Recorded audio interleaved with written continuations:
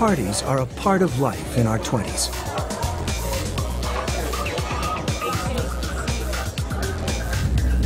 We all know smoke can damage the lungs. But smoke isn't the only hazard here. Our hearing is under threat too, from loud noise.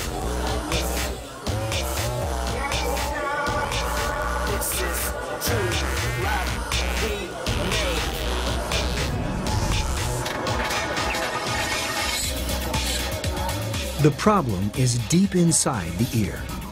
The fragile sensory hairs in the cochlea, or stereocilia, turn sound into nerve impulses.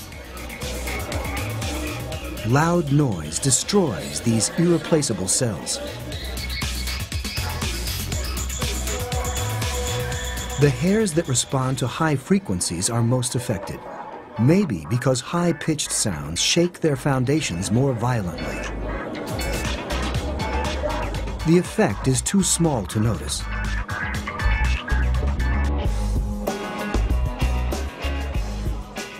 But the frequency range of our hearing is already shrinking.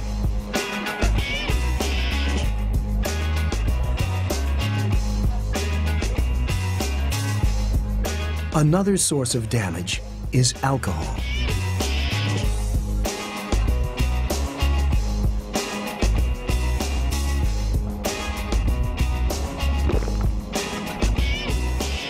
As we absorb alcohol into our bloodstream, it affects both our organs and our state of mind. It raises our blood pressure and makes our heartbeat irregular. We relax, lose our inhibitions, and our coordination.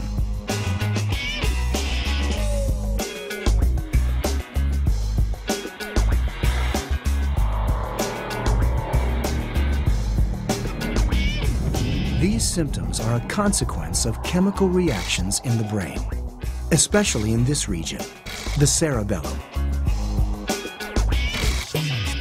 It controls coordination and balance. When we drink, alcohol affects the cerebellum's brain cells. Some synapses accept the signal more frequently. Others become totally blocked. The more we drink, the more extreme the effect.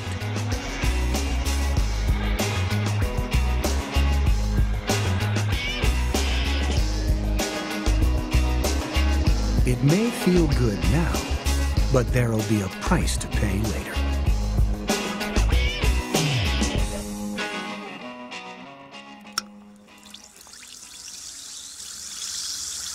After a party, it's our livers that clean up the mess. The liver is the body's biochemical control center. It performs more than 500 functions.